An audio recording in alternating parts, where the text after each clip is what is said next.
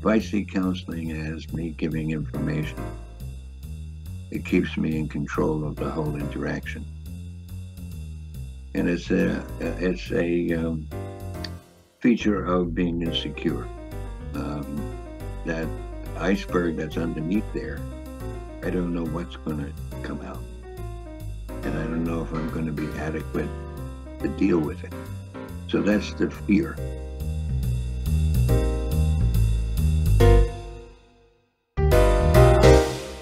Well, welcome to Some Stutter Law, a podcast by the Newfoundland Labrador Stuttering Association Collaborative.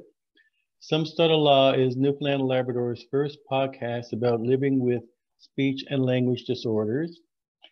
We speak directly to people living with speech and language disorders and others such as speech-language pathologists, researchers, educators, and family members. We use inclusive language and themes to help rebuild confidence and hope by dismantling myths, stigma, stereotypes, and barriers. My name is Greg O'Grady, and I'm a person who stutters and a co-host of Some Stutter Law, Newfoundland and Labrador's first podcast about communication disorders, along with my co-host. And I'm Katelyn Mayo.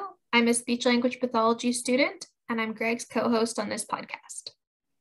Some Stutter Law mission is dismantling and rebuilding stuttering. Let's start listening. Some Stutter Law mandate is in the spirit of Newfoundland and Labrador humor, robust and frank interactive discussions. Some Stutter Law podcast aims to rebuild confidence and hope for today's and tomorrow's persons who live with speech, language, and communication barriers by dismantling stuttering myths, stigmas, stereotypes, and barriers. The objectives of Some Stutter Law podcast are raising awareness, education, understanding, and acceptance of stuttering and communication disorders within our province by providing support, current information, research, and resources. Raising awareness that communication disorders are a quality of life issue. Throughout life, stuttering and other communication impairments can impact a person's life emotionally, educationally, physically, socially, and vocationally. Some Stutter Law podcast is a safe space where guests can be themselves without fear of being judged. Today, Some Stutter Law welcomes Dr. David Luterman. Dr. Luterman is a professor of Emeritus Emerson College in Boston and former director of the Thayer Lindsay Family Center Nursery for hearing impaired children. He has dedicated his career to developing a greater understanding of the psychological effects and emotions associated with communication disorders, so as to encourage professionals in the field to incorporate counseling strategies in their clinical interactions. He has successfully translated this understanding into a model of counseling which allows for content and effect exchange and has extended his model to include families. He has lectured extensively on counseling and communication disorders throughout the United States, Canada, and abroad. He is the author of numerous articles and is fellow of the American Speech and Hearing Association and recipient of the Frank H. Kelfner Lifetime Clinical Career Achievement Award. He has also received the 2012 Distinguished Alumni Award from Penn State University. He is author of Counseling Parents of Hearing Impaired Children, 1979, Deafness in Perspective, 1986, Deafness in the Family, 1987, In the Shadows, 1995, When Your Child is Deaf, 2001, The Young Deaf Child, 1999, Early Childhood Deafness, edited with Ellen Kutzer White in 2001, Hearing Loss in Children, A Family Guide, 2006, Counseling Persons with Communication Disorders and Their Families, 6th edition, 2017. There are 2 DVDs demonstrating his clinical work produced by the Stuttering Foundation, Sharpening Your Clinical Skills and New Dimensions in Counseling Parents, 2012. Well, David, Katelyn and I are really delighted to have you on Some Stutter Law podcast this morning. So thank you very much for joining us. Well, now, so would you like to share share a little bit about yourself, how how you move from being a neophyte audiologist to to the emotional realm of communication disorders. yeah, sure. I graduated in actually the dark ages, 1960, from Penn State, and I graduated as a clinical diagnostic audiologist, and I started working at Emerson College then and teaching audiology classes and establishing a clinic. I soon found out, it took me a couple of years, but I found out that I really didn't like audiology particularly. I wasn't, I'm rather challenged when it comes to technology, and audiology got more complicated and I couldn't keep up. I also didn't like the short-term exposure of audiology, the quick diagnostic 1 hour, sort of that the medical model of diagnosis in which you get a case history, you test, and then you counsel. And the counseling model that I was taught and that is still prevalent and it's part of this medical model is seeing counseling as giving information. And the professional's role is to inform and advise. And that's why the client goes to the professional for that information and that advice. And what I found out, took me a couple of years, because I was following what I was taught in grad school, this medical model, and I developed speeches. Right after I'd done the testing, I would talk to the parents or to the client if it was an adult, and I would then explain the audiogram and talk about hearing aids and then talk about what they would do. But it was me talking and them listening and nodding their head, and then I assumed they went off and followed through. Well, what I found on retesting when they came back, I found how little they understood and comprehended what I said. Because once I said your child is deaf or you've got a severe hearing loss, what that sets in motion, it took me a while to really figure this out. What that sets in motion is cognitively in your brain, it's a survival strategy of what psychologists call flight or fight mode. You're mobilized, you can act, but you're essentially in your right brain. And cognitively, you're not really there very much. We've all experienced this. When we've been emotionally upset, and then you try to read a book or a newspaper, you read words, but they don't connect up in your brain. And that's that phenomenon. It's that fight or flight mode. And you're in your right brain, where you don't process very well information. And so the clients are hearing me, and they're nodding their head, and they're appropriate, but they're not really understanding. And there's a lot of research that supports this notion that how little that clients really absorb after a diagnostic.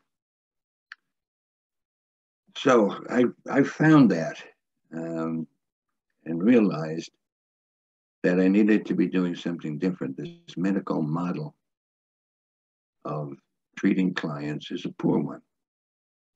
And also, by giving advice and information, you disempower your client. Client is the recipient and is passive and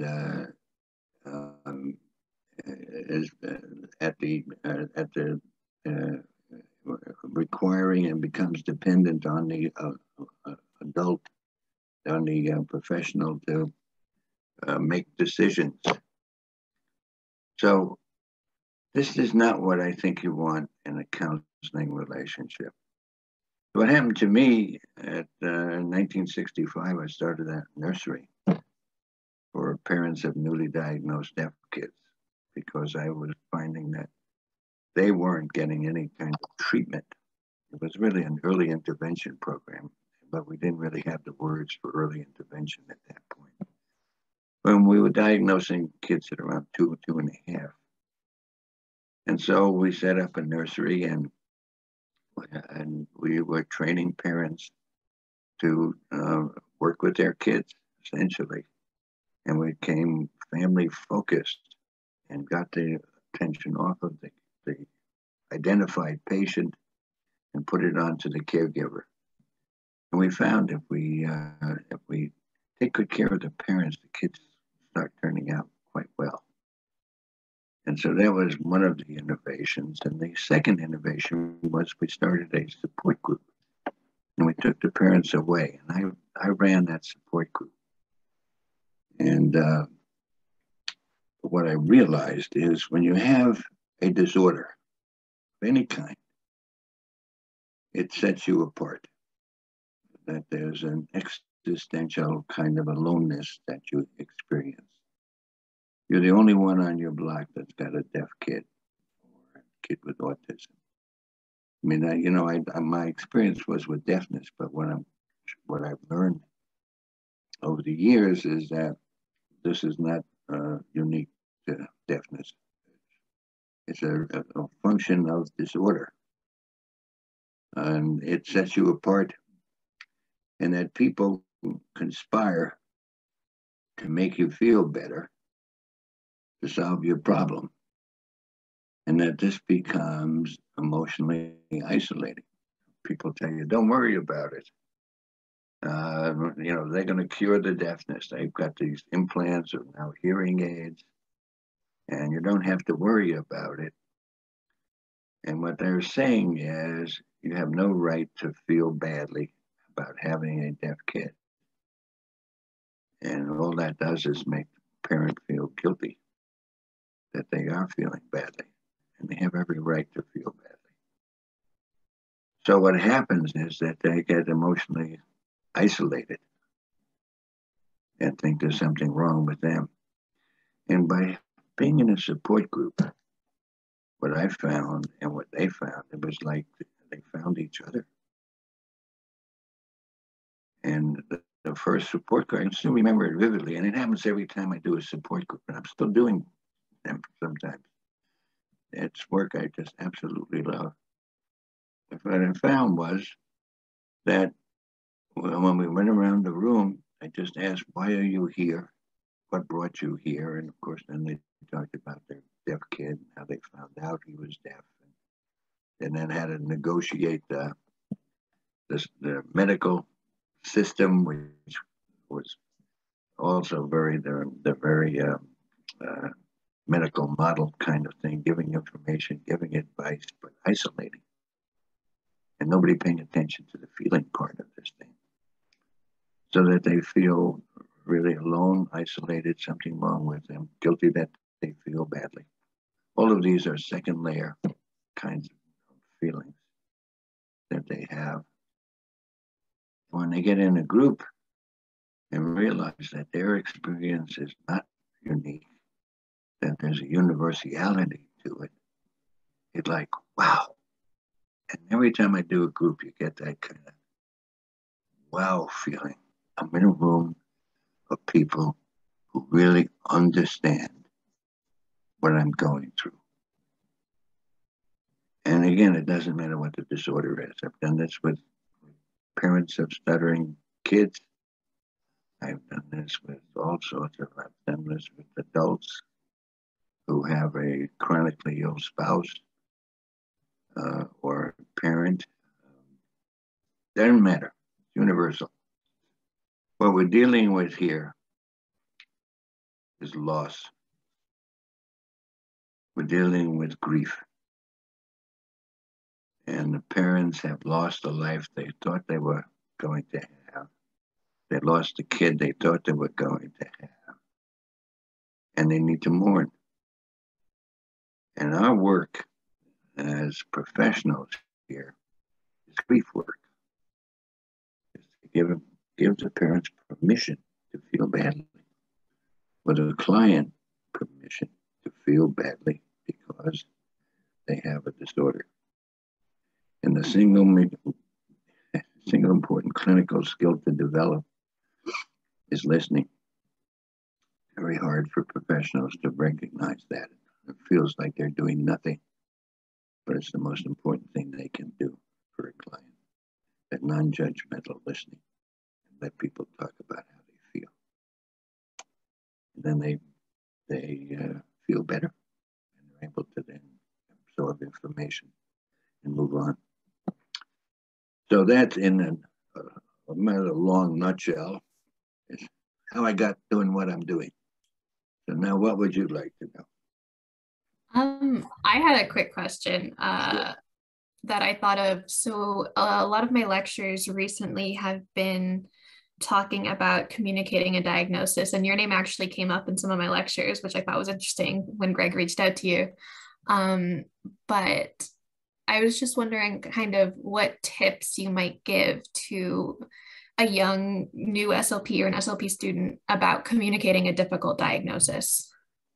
Yeah. Well, the way I evolved my diagnostic procedure, once I realized this medical model is really a bad model, it's a very poor model, was I didn't worry too much about the case history at the beginning. I would ask the parents, why are you here? Or the client, and elicit their story. I don't have any questions. I listen. So I just open-ended question. Why are you here? What brought you here? Because clients have, they've been the night before. When you have to go to a doctor or somebody, professional, you sit and you think about what you're going to say and how you're going to say it. It never comes out the way it feels like in your head, but you work on it. So you need to give them a chance to tell you their story. Open-ended. So that's why you ask open-ended kinds of questions. And then what I do is I enlist them as co-diagnosticians. So, I know something about hearing testing, but I don't know this child, so I need your help. And I do this with adults. Now I haven't tested anybody in a long time, but what I did used to do, if an adult wanted an appointment, I say, can you bring in a family member as well? Because the family member has a hearing loss too. And so I would bring the family member and the adult together. And I would enlist them, particularly with children, as my co-diagnostician. So we're testing the kid. Do you think he heard that? Didn't hear that? And ideally, I couldn't always do this, but ideally, they made the diagnosis with me. It was a joint. We arrived at it jointly. Not me as the expert here, going to take your kid and tell you what's wrong with it. Because that sets up in motion all of that bad stuff that doesn't enable them to listen at all. They're still not able to listen. But then instead of giving those speeches that I had prepared, I say to them, what do you need to know now? And I let them guide me. I give them some information, but I know that they can't deal with a lot at that point. And then I set up another appointment or another opportunity for them if they can't come in to call me, because I know they need some space to go home and cry and grieve and then think about it. And then they come back and I start off with the same question. What do you need to know now? And then I take it from there. I may give more content. I may talk about, that how hard this is. It's an empathetic remark. This must be really hard for you right now. And I usually will tell parents that right now it's probably the hardest time. And then, well, depends on the situation. I may reframe it for the parents. I may say to the parents something like, I know it's very hard for you right now, but I can assure you that I've been around a long time. This kid has guaranteed you a very interesting life. See, what I've learned over the years is that, these aren't tragedies. It's very easy to see having an autistic kid or a kid with a major disorder, or I was dealing with one time with stroke families, and to see their husband now reduced to not being able to communicate at all. And I say, this is not a tragedy. I don't tell them that, but for me, it's not a tragedy, because what I've seen is there's all kinds of growth that happens. That, we give to life what life demands of us. And we have capacities that are otherwise lie latent. These disorders require in the client and in the caregiver, required that they use resources. They develop resources. They become better people for this. So that's why I don't take it home with me. But I know that if I hang in with them, don't try to solve their problem. Let them grow, empower them. They are going to grow. They're going to be better for it. And there's a lot of pain with this. There's no way we can take the pain away. And we fail them badly when we try to. Because then we invalidate their feelings. So we need to acknowledge that this is pain. And you're going to have an interesting life. Yeah, that's some really wonderful advice. It's not anything that we've heard yet in this program. I mean, we just started learning about this stuff, but I actually meet my very first ever client this afternoon. So it's a great thing to be listening to this morning.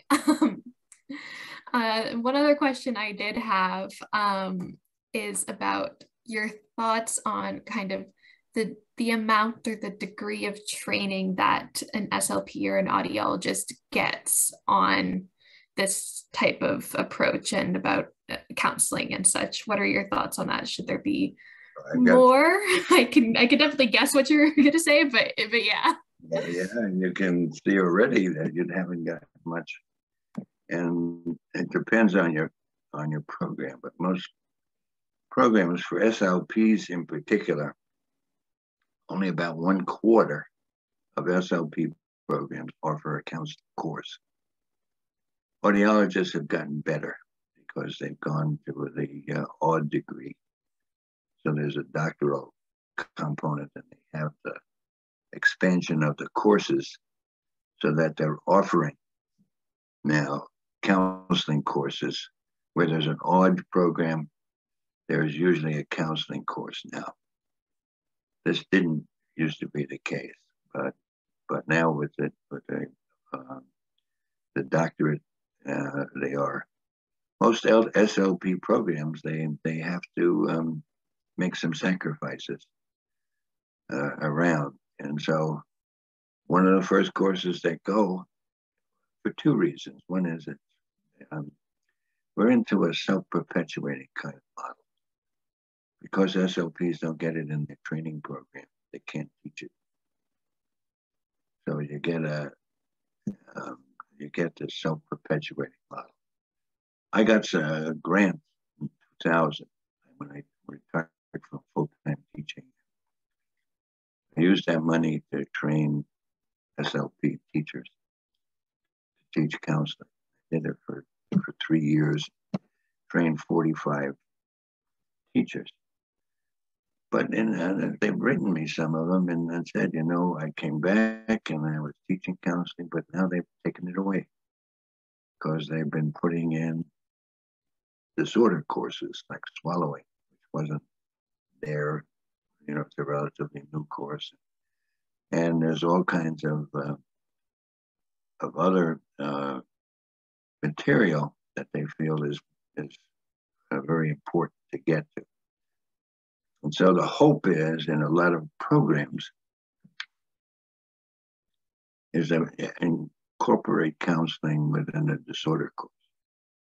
But then my notion is, once you do that, people see counseling as information. Go back into the medical model. It has a pseudo efficiency, the medical model. You can allocate time, 15 minutes for case history, 20, 30 minutes for testing, 10 minutes for counseling, and you got another 10 minutes, you can write your report and see the next client. So it's what I call institution-centered. It maybe is good for the institution, but it's not good for the client. It's not client-centered practice. Client-centered practice, but it needs to be taught. The problem is that you haven't got props to do it, and you don't have, most people will tell you that it's really important. Nobody's going to tell you counseling isn't important in the training program, but then they don't allocate space for it either. So yeah, it's what I have devoted my life to doing, to try to get this listening, valuing model going, as opposed to the content-based counseling model. Yeah, I feel like we're almost on a similar wavelength, because it's something that I want to do, is to further my education in counseling, to do another degree and be able to teach counseling to SLPs is something that I hope to do, because we do have a counseling course in my program, but that's it. And even that is more than a lot of people get, and it's still not enough. So is it required? And is it 3 credits? Yes. Yes, both us and the audiology students take the counseling courses. Okay, so you've got an AUD program. Mm-hmm. Yeah. So then there is a counseling class. And then again, the content, the question is how well that's taught. Yeah, it's not, I take it next year. And so I'm not totally sure, but I'm glad that we at least have a course, because that's more than other programs. It's one of the reasons I was drawn to this program. But even one course is not enough. And So that's something that I hope to work on in the future for sure. Yeah. I've still been teaching my counseling class at Emerson, but once COVID came in, I have not been able to figure out how to do it virtually in a way that pleases me. So somebody else is teaching it virtually, and you can teach it as a content-based course. But I teach it as a personal growth experience, experiential. So good luck. I'm glad you got at least a course.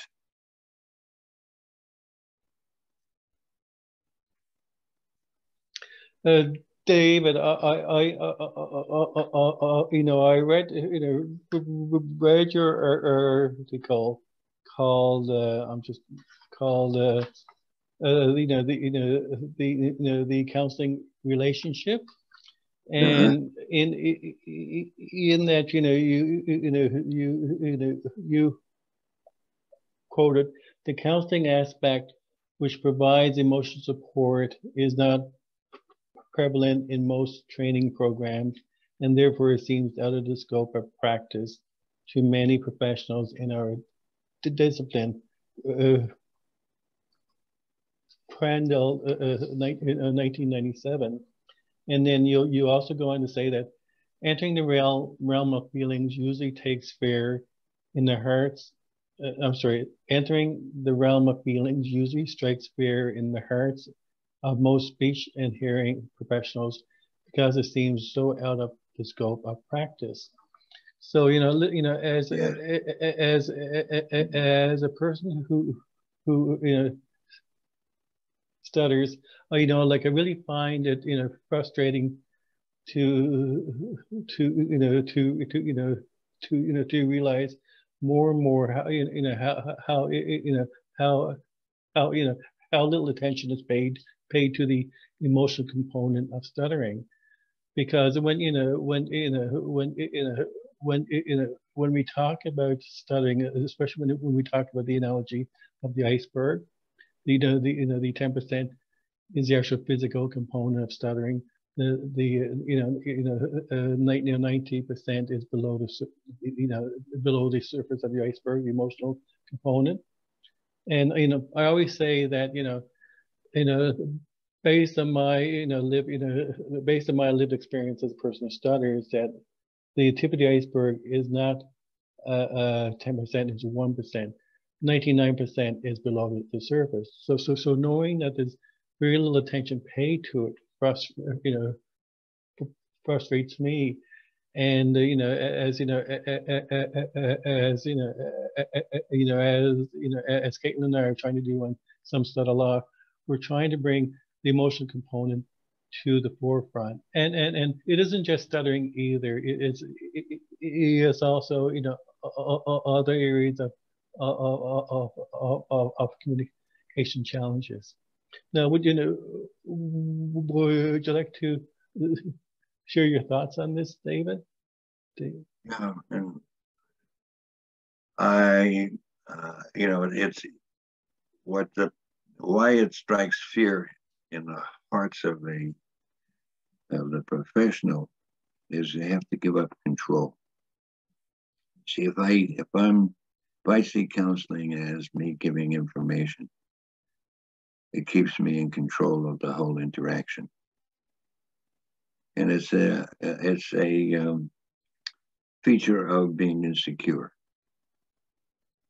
That iceberg that's underneath there, I don't know what's going to come out, and I don't know if I'm going to be adequate to deal with it.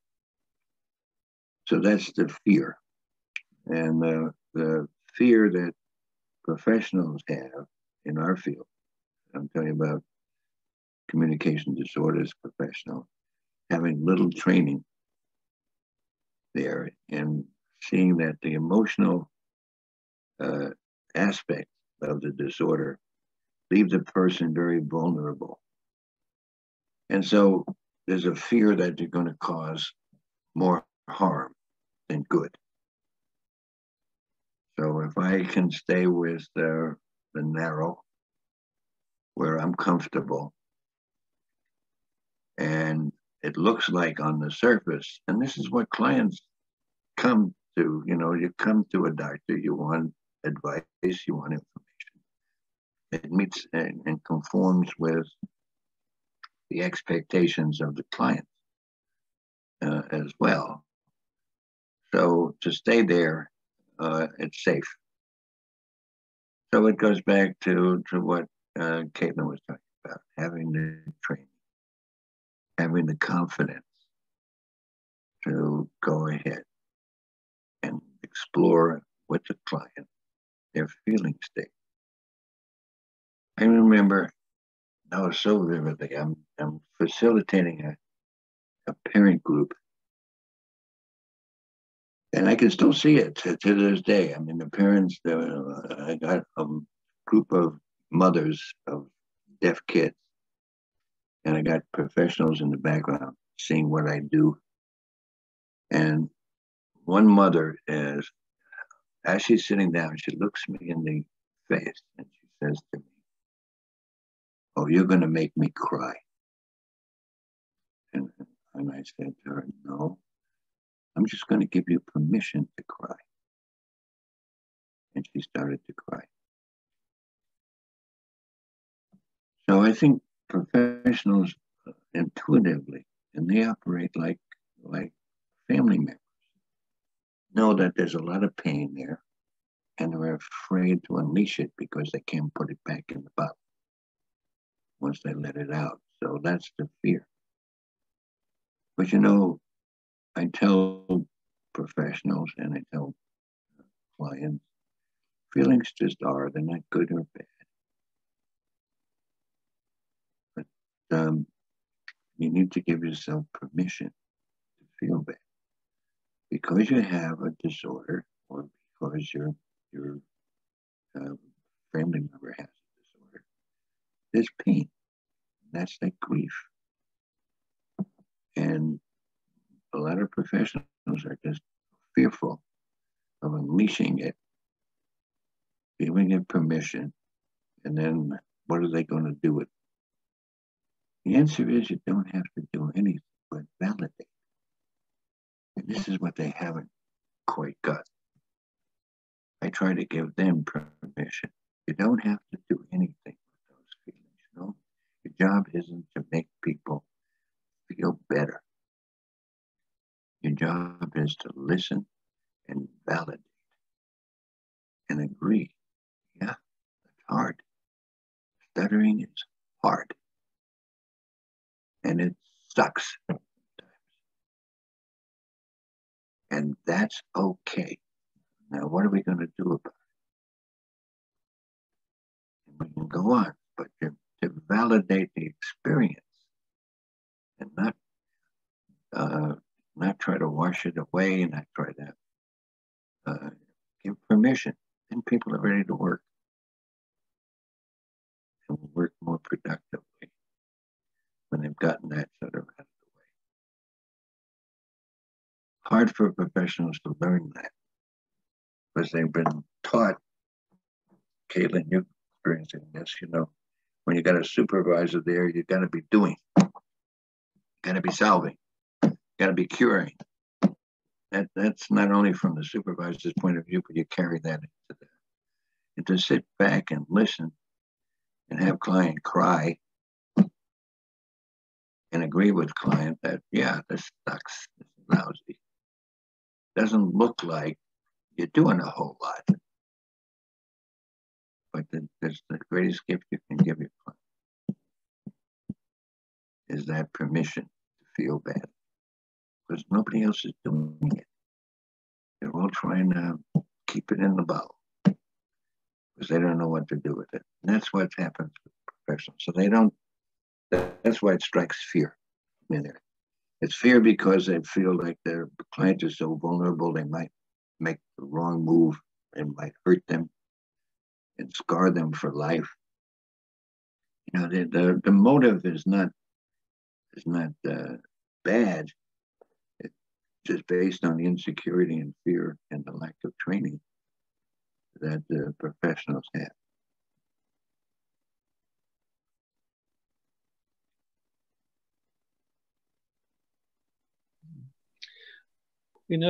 David,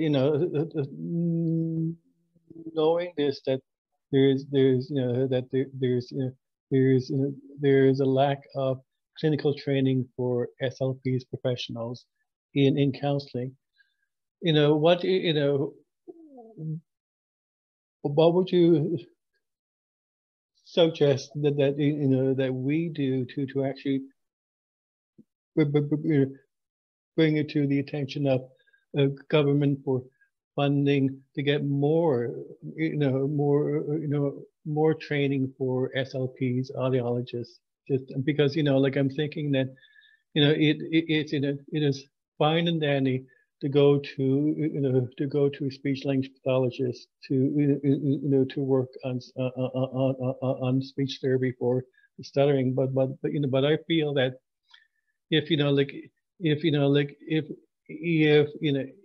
if the emotional component of stuttering is not addressed appropriately, like a person who stutters won't be able to benefit fully from the speech therapy aspect. You know what I mean?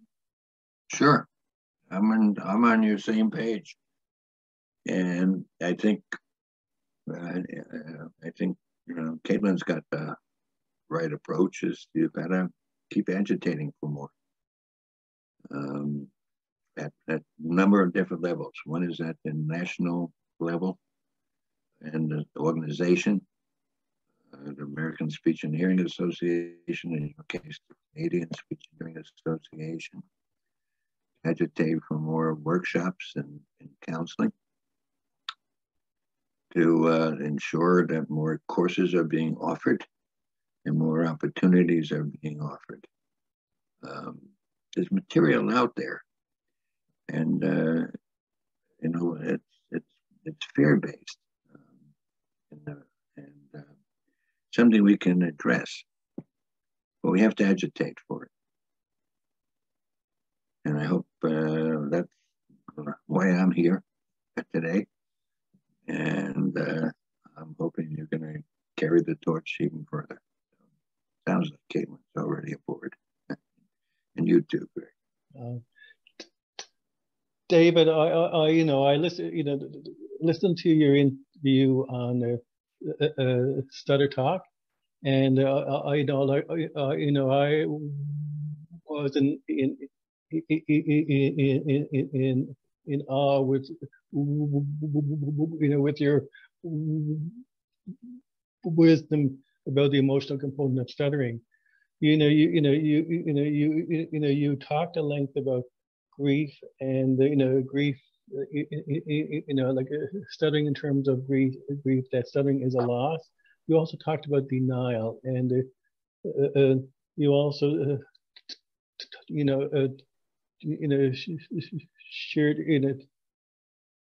shared an analogy about denial, about the car and the noise. Do you want to share that with our listeners?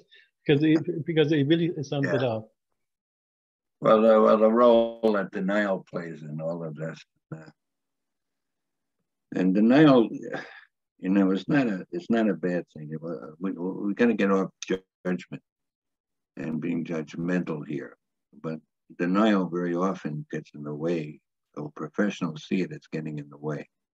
But denial is a coping strategy with loss, and it's really the first stage in coping. When you are feeling overwhelmed, and we have this built into our psyche, you don't know that you're consciously doing this. When you're feeling overwhelmed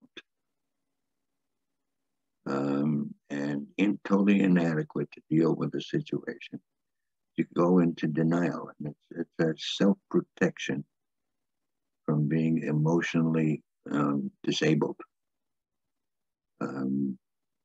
And it's a positive thing. It's a coping thing for the client, and really it's for the client's parents more than anything. And so it manifests itself in very many different ways. But the example I used for me, and the one I think you're alluding to, is I'm in my car and the car makes noises and that it shouldn't be making, I have a technologically challenged. My coping strategy is to put on the radio. If I still hear the noise, to put on the radio louder. So that's denial. And it looks like parents, for example, not putting their hearing aids on the kid, not going to science class, and they look like bad parents, but no, they're not. They're inadequate. They're feeling inadequate. The way to deal with somebody in denial is not to tell them they shouldn't be doing that. I know I shouldn't be putting on that radio. You just are my teacher, and you tell me, David, don't do that. That's foolish. I'll agree with you. I know it's foolish. But if that's all you're going to do for me, then I will start going passive aggressive. And now I won't tell you that I'm putting my radio up. But that's all they have is a coping strategy. So what you need to do is you end play. Denial is something the client gives up.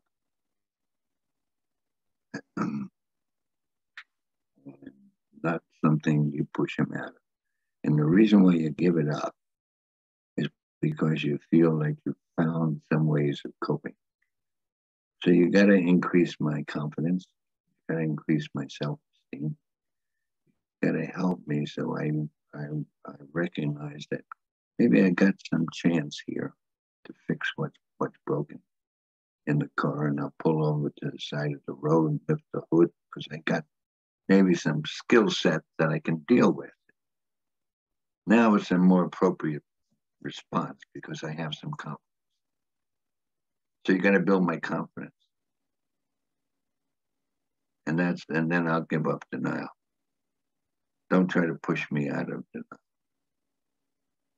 Remember one time we have this nursery, right? And we had a parent in the nursery, early stages in September, just started.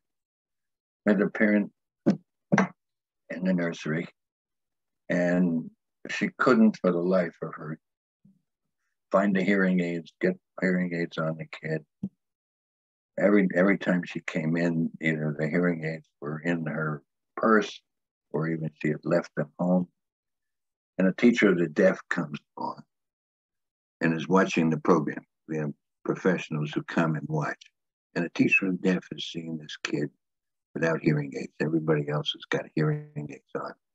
Why isn't that kid wearing hearing aids, said she. Whole line, teacher of the deaf. We said, the mother's not ready yet to put hearing aids. How can you let that go? That's child abuse. And she stormed out. And, she was child-centered. She wasn't looking at the parent's problem. It took the parent another couple of weeks. But then she realized that, hey, she had some power because nobody was trying to push her out of there. We could have said, don't come in here unless you have hearing aids on your kid. We didn't. Just let her develop her own. And she announced, yeah, I finally got the hearing aids on. I used to have to fight with my kid to do this, but I don't anymore. And the kid was wearing hearing aids. It came from the parent. It's so much better when it comes from the parent rather than it came because we insisted. And then the parent hasn't bought in. So it's being patient, it's being compassionate, it's being loving, and not getting bogged down with blaming because they're in denial. Greg, did your parents get any help about your stuttering? Oh, no. but back then, the David, we knew nothing about stuttering, and like I have four other brothers that stutter as well, and but we lived in a small community, and I live in Newfoundland, so we didn't have any access to speech therapy at all. So Yeah. But the parents are kind of grieving, and you need to work with the parents. And then a lot of professionals either don't see it or don't feel comfortable working with the parents. They've got a stuttering problem too. Same thing with spouses, people with communication disorders. I want to interject. I don't have a question, but I did one for any of our listeners that are listening right now. Direct them to one of our older episodes that we did with April Kennedy.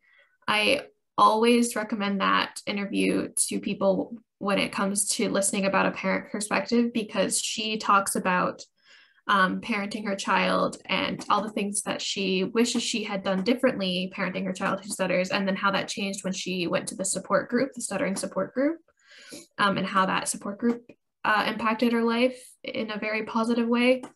And I always recommend that episode to people for listening about the parent perspective. And so I just want to interject because it fits perfectly with everything that we're talking about. I can recommend a video that I did, one of the best examples of my work for the Stuttering Foundation in the U.S. And it's now called Conversations with Parents. But it's me working with a group of parents of children who stutter.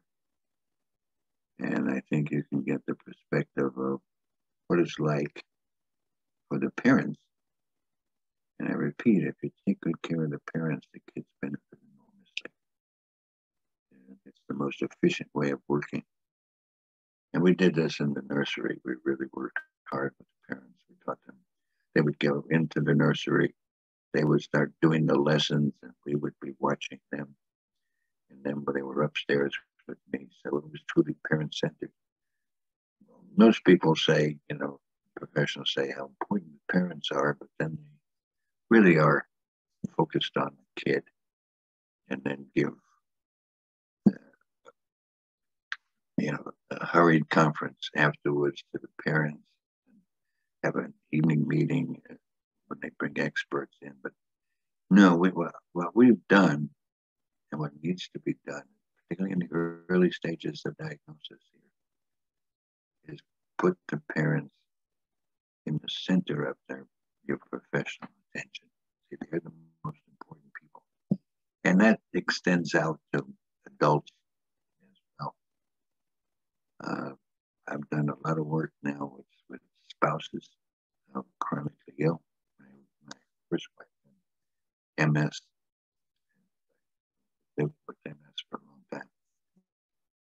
And so I've done a lot of different support groups with the spouses who don't get much attention. And one wife stood up in one group, I remember so vividly. She said, I have had MS for 15 years, only nobody knows it. And we all understood that instantly. So, yeah, if I have a second message, in addition to working at the emotional level, it's working at the family level. And that this isn't confined to the identified patient, but it's also a family event. So that really expands, you see, Greg, the scope of practice. And a lot of professionals but especially beginning ones, are so focused on the identified patient and trying to cure him or help him or her, and they forget about all the other stuff. And in the early stages, I can understand this, but I think later on, and that's what I think happens from where I come in very often. These professionals have been out there for a few years, begin to feel comfortable working at the identified patient level. I realize there's something more that they need to be doing. And what they need to be doing is working at the emotional level, allowing that to be part of it, and then working at the family level, the second piece of it. And David, during your interview on Some Stutter Law, you also talked at length about fluency. Like fluency drives, fluency expects clients to be normal, and it's sometimes the actual therapy session is chasing fluency. So would you like to elaborate a little more on your thoughts about fluency? Well, yeah. I mean, a parent wants the kid to be what he was supposed to be, or she was supposed to be, which is fluent. Fluency is normal. When the kid isn't fluent, then parents have a great deal of guilt feelings that they may have done something to cause their child to be non-fluent. They also have a feeling of being overwhelmed and scared, that the kid is going to be unhappy, and they want to make things better. They also think the child is kind of fragile, so they tend to get overprotective. And they do a lot of things that are not in the kid's best interest. And I'm sure that it was done to you, or maybe not, since you had all this non-fluency in your family. But parents trying to make you fluent and to tell you to, do all kinds of things, stop and think first, and all of the things that lay people might do, but that bring attention to the stuttering, then that force the stutterer to do more stuff to become fluent. And I think you know that the more you try to become fluent very often, the more you stutter. So that's a lot of the lay person coming in, increasing the attention that the stutterer might feel, that a kid might feel. So, intervening at the parent level in the early stages is critical, absolutely essential. Best thing you can do for the client, give the kid a home, and talk about fluency and talk about what it feels like. I'm not trying to sell something, but you may want to find that video and listen to the parent's perspective, the way Katelyn was talking about the parent you've had here. These are parents of stuttering kids, and how perplexing stuttering is as a disorder for them, as it is for sometimes professionals as well.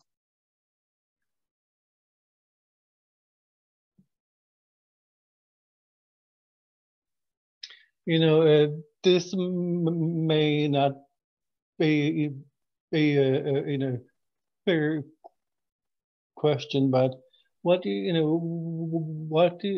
think, David, based on your experience, would be the key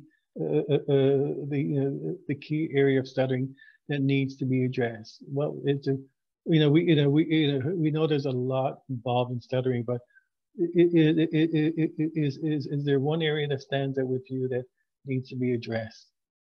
Oh yeah. You know, I had my master's degree in SLP, so I took a stuttering course and actually had a couple of clients clinically who were stuttering, and then I switched over into audiology for my doctorate. I didn't touch stuttering for a long time until I came back. They asked me to do these workshops, and I don't know, there's a group called the Friends in the United States that Lee Cogliano runs, Friends Association. I've done a number of workshops there. Again, working at the parent level.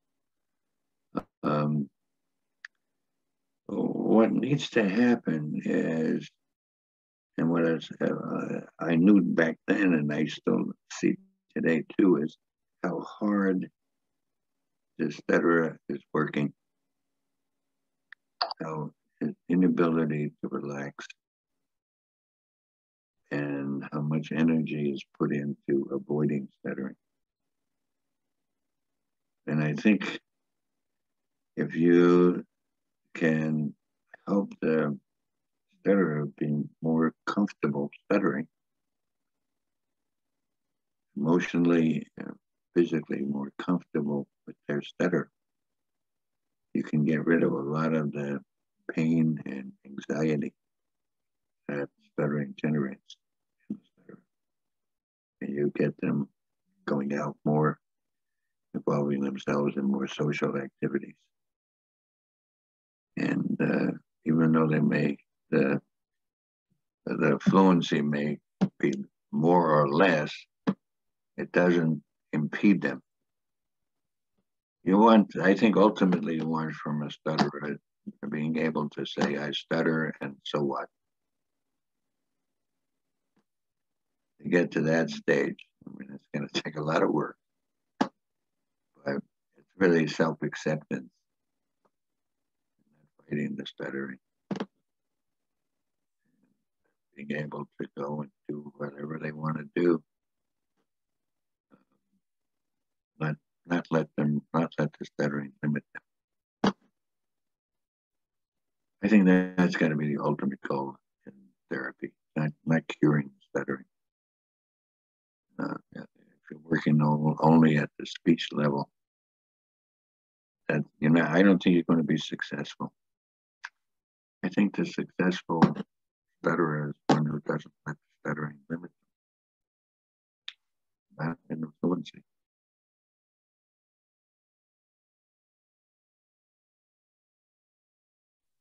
Well, I mean, that's excellent wisdom, David. Thank you very much for that. Now, before we close, Katelyn, do you have any more questions for David or any comments? I mean, I could ask thousands of questions. We don't really have time for that. I'm just kind of trying to absorb all the information before I go into clinic this afternoon, because it's a great perspective to take with me into my first ever session. And so just thank you for sharing with us all of that. You're very welcome. And if you want me to come back sometime, we can work that out. We will have you back for sure, David. Now, just one last question. Do you have any suggestions for Katelyn and I as we continue with this podcast?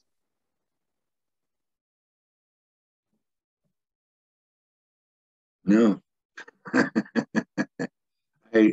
I other than I think keep going, but I think maybe interview a parent who has a stuttering child would be a good place to go. as well as getting a group of stutterers together, talking. I can't say enough for a support group. And, Greg, for you to have a chance to talk with a bunch of other people. I don't know, have you ever had that where you've talked to a whole bunch of stutterers, sit around in a circle, share your experiences with one another? We do have a monthly support group, David, here in Newfoundland, and we meet monthly, and we also have parents involved as well. So the support group is now virtual, but it's growing. So Really important. Yeah. Definitely, David, definitely. Yeah. Oh, I'm so glad. You're doing good. Keep up the good work. Thank you.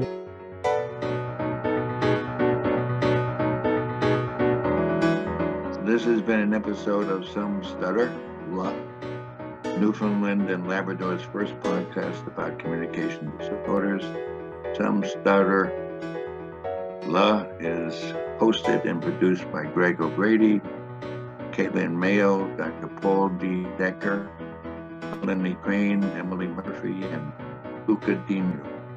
Some Stutter is available on Anchor, Spotify, Breaker, Google Podcasts, Pocket Cast, and Radio Public. You can also check out the Some Stutter Blue channel on YouTube.